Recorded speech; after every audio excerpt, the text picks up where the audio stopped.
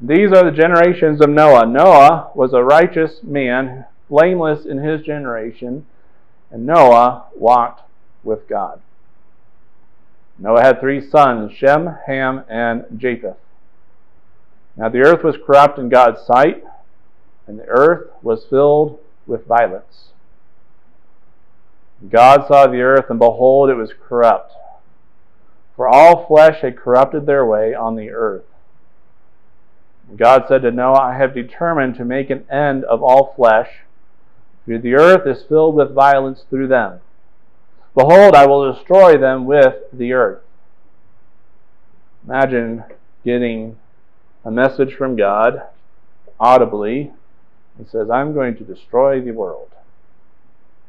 That's what Noah got here. And if we look and we read through this passage, we realize that as Noah experienced, really, troubled times can be a global phenomenon, can't it? Not only a global phenomenon, but a global phenomenon that brings God's judgment. Here's Noah, one man out of a world, and God says, God's evaluation is, the Lord saw that the wickedness of man was great in the earth. Every intention of the thoughts of his heart was only evil continually. God saw the world has gone crazy. Not just 1 or 2 people, everybody, with the exception of Noah. The wickedness of man was great. Everybody. If they could get away with it, they would. That doesn't sound at all like our day, does it? Just as Noah experienced, troubled times can be a global phenomenon that brings God's judgment. What did God tell Noah? I'm going to destroy the earth. This is after only 10 generations. How long does it take? If you go, and I did, to double check myself, and count from Adam to Noah, 10. 10 generations, and now the evil and wickedness of man had grown complete. The earth was full of violence because of man.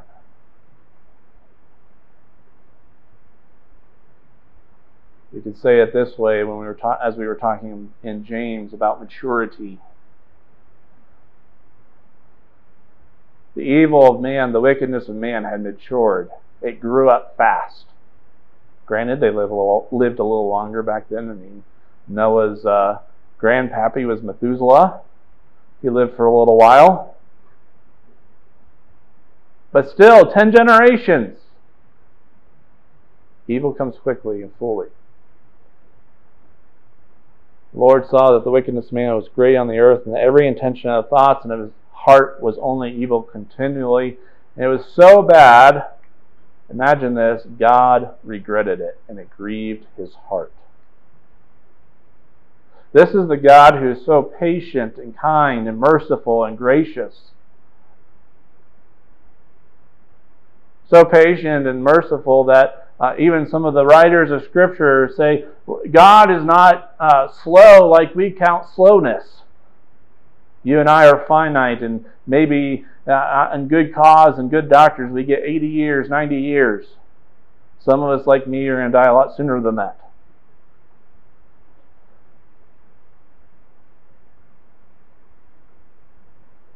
And so that time goes quickly, but for God it goes at a much different pace. So God is patient with the earth. They'd gotten so bad that it grieved God in his heart. Only 10 generations.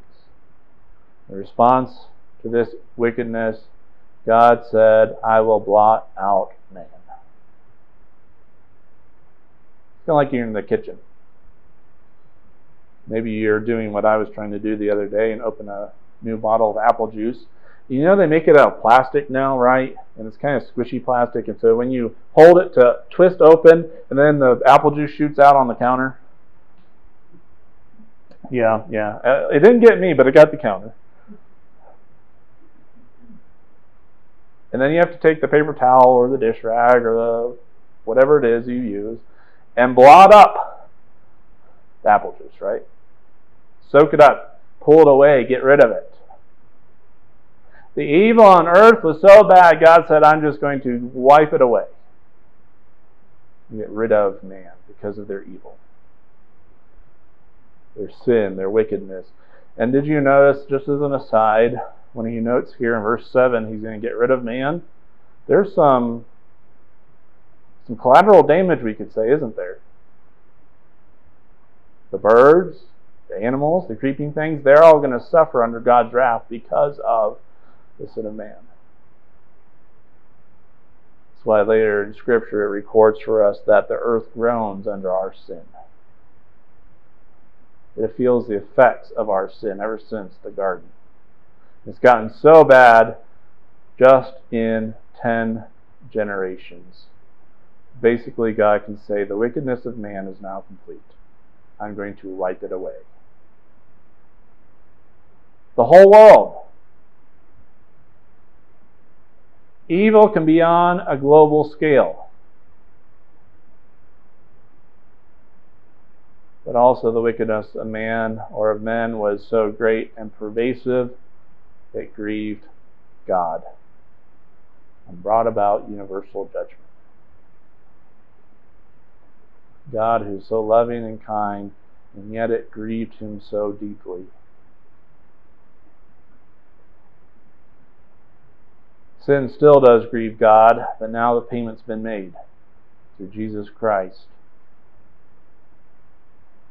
If you really stop and consider all that goes on with the crucifixion of Jesus, his separation from the Father, the emotional, spiritual turmoil as described in the Psalms as Jesus is hanging there on the tree, the physical suffering, not only as rendered in the Gospels, but as pictured by all the animal sacrifices. Blood and death. Sin grieves God. We've been studying Psalm 106 on Tuesday nights, a psalm of national repentance. The psalmist there, like as we've noted, Daniel, prays and confesses not only his personal but national guilt. Wickedness in our country is not relegated to those who are committing it. We share in the guilt. And this time, Noah's day, it was the same. It was so great, so pervasive, it grieved God and brought about universal judgment. In fact, verse 11 says, Now the earth was corrupt in God's sight, and the earth was filled with violence. And God saw the earth, and behold, it was corrupt, for all flesh had corrupted their way on the earth. Isaiah says it this way, all we like sheep have gone astray. Turned everyone to his own way, so that our sins would be laid on him. In fact, God tells Noah, his plan says to Noah, I have determined to make an end of all flesh, for the earth is filled with violence. Behold, I will destroy them and the earth. There's a universal judgment, but the wickedness of men was evidenced by universal violence. You want to see how bad it is? The whole earth, Noah, I've decided to destroy the entire earth because it's full of violence.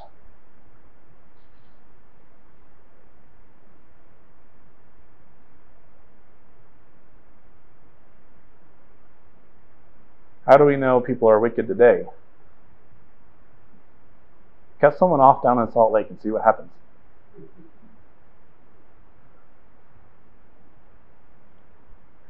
Go and watch the news about what's happening in some of our cities, before and after. What's happening in countries across our world, even to believers. Just as in Noah's day, the evidence that there's wickedness all around us is the violence. Universal violence. Now that we're all depressed, Noah lived just like we did. Just like we do. His day is much like ours. Noah experienced this global phenomenon of wickedness. But just as Noah, we are called, like Noah, to live righteously and proclaim righteousness amidst these troubled times. You read and you look at Noah. Noah, you could have been in 2020. All you need there in the recording of Genesis is a plague.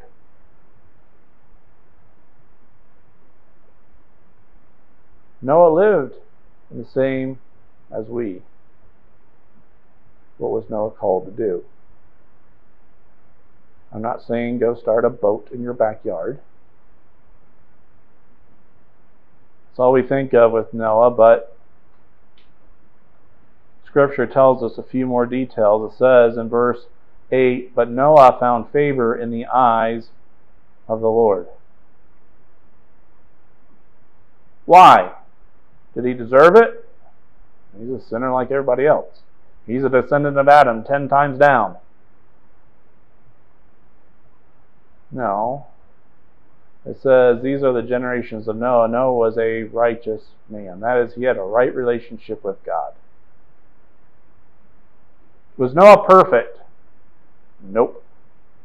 I'm not sure I'd want to hear what Noah said when he hit his thumb with the hammer while he was building the ark.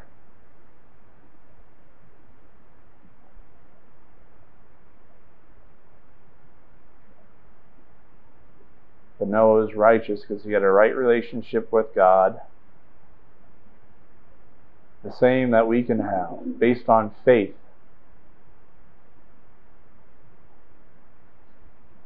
Noah is before the law. Noah is before the entire system of animal sacrifices. Obviously, at this point, if you read the account earlier with Cain and Abel, God had given some instructions on correct approach to God through animal sacrifice. But in a very sin-filled, wicked world, when all the world has gone crazy, Noah was righteous and blameless before God. Why? Because Noah walked with God. That's not a physical sense. This is God. Noah had a relationship with God. And everyone else in his generation across the entire world, all else of humanity, feel like being alone, try to be like that, had gone their own way, were evil and wicked as evidenced by their violence, had rejected God. Noah was found righteous and blameless because he walked with God. Here's the generations of Noah: Shem, Ham, and Japheth. And the earth was corrupt in God's sight, and the earth was filled with violence. And God saw that the earth, and behold, it was corrupt, for all flesh had corrupted their way on the earth. And God told Noah, I have determined to make an end of all flesh, for the earth is filled with violence through them. Behold, I will destroy them with the earth. Noah and we, in troubled times, are called to live righteously and proclaim righteousness in the troubled times. Even when it looks like Noah's day. Even in troubled times, we are called to live righteously.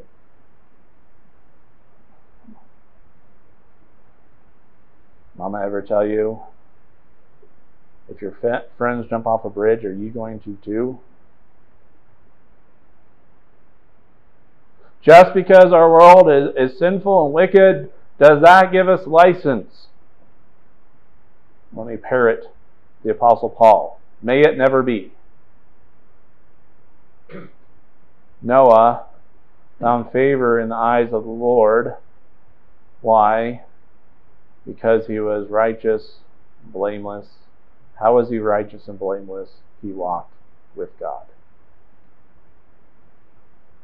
It's not hard. It's not complicated. In a day like Noah's, when violence is all around, what are we to do? There's a little children's song, This Little Light of Mine. It goes through one of the parables of Jesus, talking about you don't go and take a candle and put it under a bushel, do you? That is a basket. If you build a city, you don't go put it under the hill, unless you're a dwarf. You put it on top of the hill. Make it visible. That's what we're called to do. This little light of mine, I'll let it shine.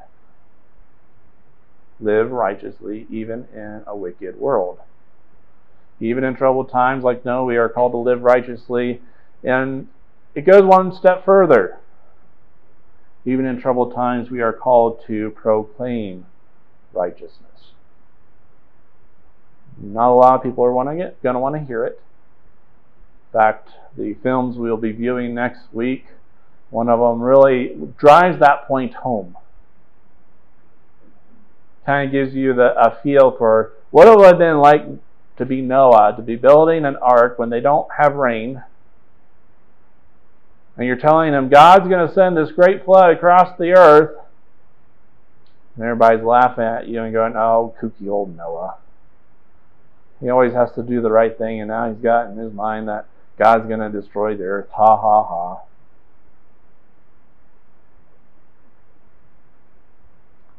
And yet he's there day after day through his actions of building, even as Peter says here, 2 Peter 2:5, Noah was a herald, a proclaimer of righteousness.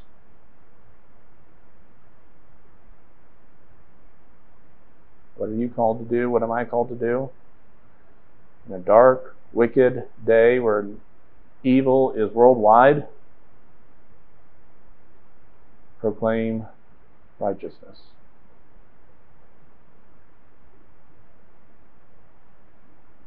What are we called to do? We've looked at the response. How do we deal with these troubled times? How it affects us personally. But what are we to do now? Live righteous, proclaim righteous. Even in troubled times, like Noah, not only are we to proclaim righteousness, but we are assured of God's deliverance. How many came on the ark?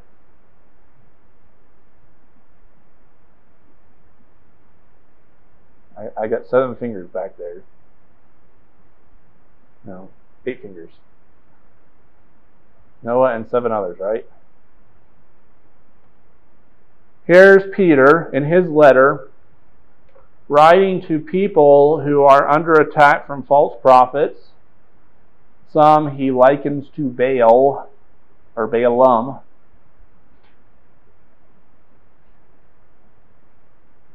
In a world, a Roman world, where it's nothing to be walking down the street and in one of the temples they're having an orgy or other things, where Roman soldiers are not known for frilly unicorns and loveliness. If you're not a Roman citizen, then it's open season on you. If you have anything I want,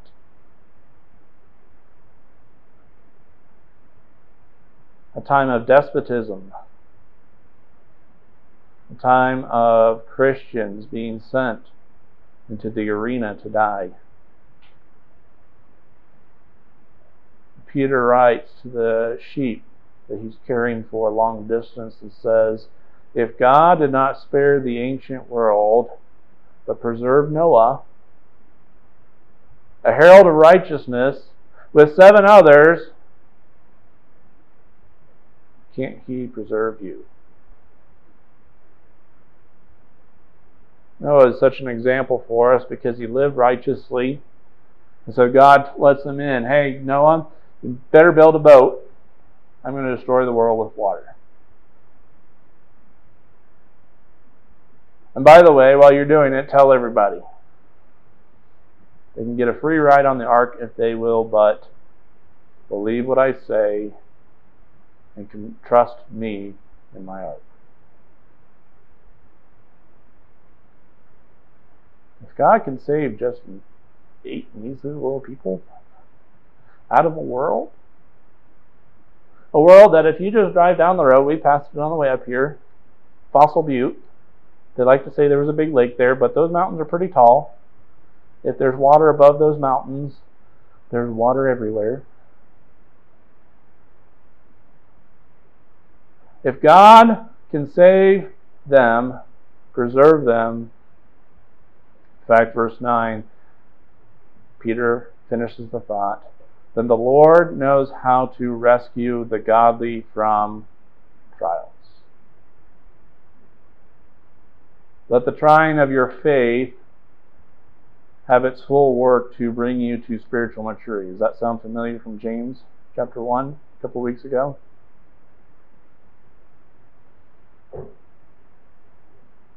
If God can save Noah and his family, God can save you. In troubled times when there's global wickedness and global trouble, we are called, like Noah, to be heralds of righteousness, livers of righteousness. We are also assured of God's deliverance. Noah experienced these times, a global phenomenon of evil, evidenced by such great wicked violence. And if Noah can do it, yeah, but he didn't have the internet. People are mean on the internet. Yeah, but he didn't have the internet to tell them to live righteously and proclaim righteousness. But Noah didn't have, really? He didn't have power tools. And if God can preserve Noah and his family, God can preserve you. We are called to the same thing as Noah, to live righteously and proclaim righteousness amidst troubled times. And the reassurance is this: God knows how to save the godly when he brings judgment.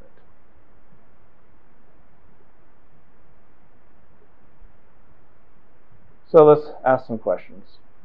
Are you surprised by universal sweeping evil? You shouldn't be.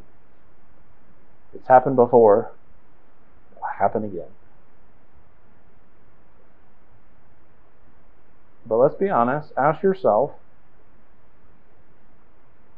are you living up to your calling to live righteously and proclaim righteousness? It's hard. People are wicked. And they like it, and they want you to agree with them. Just read Paul in Romans.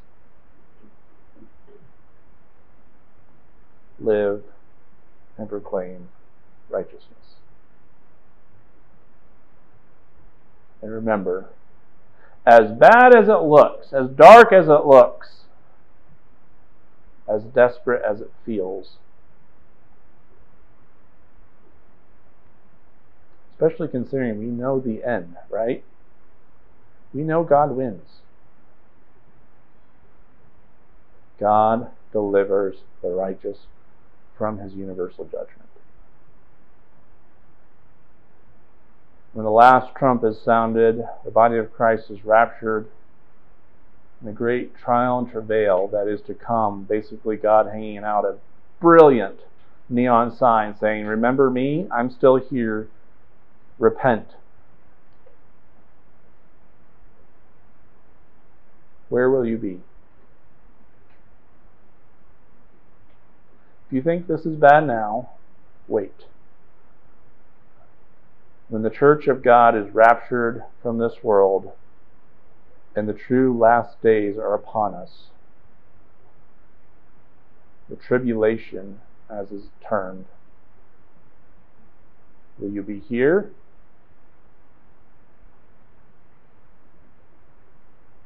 Or will you be in heaven? Because God knows how to deliver the righteous. One day there's going to be a trumpet, and all those who are alive and dead in Christ will be raised.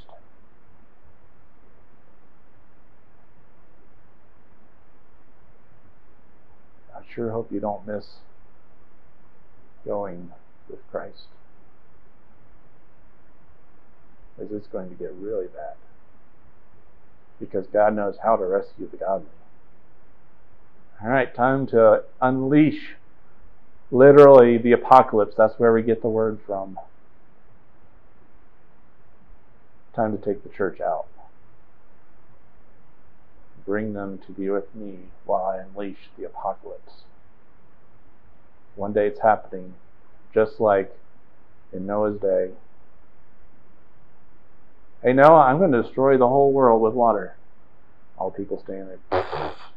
Noah, you're so funny. You should do stand-up comedy. And then they were banging on the door that God had closed. And they perished. And their bones, and the bones of all the animals, are encased for us in rock.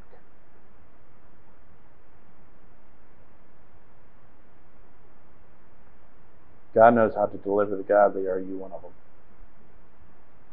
If not, you have questions. The Bible tells us we'd be happy to share that with you. How we know if we're godly. How we know how to have a right relationship with God. It's all there, and it's all been provided. Let's pray. Father, we thank you so much for today. We thank you for Noah, and that you preserve the story of Noah, the real life account.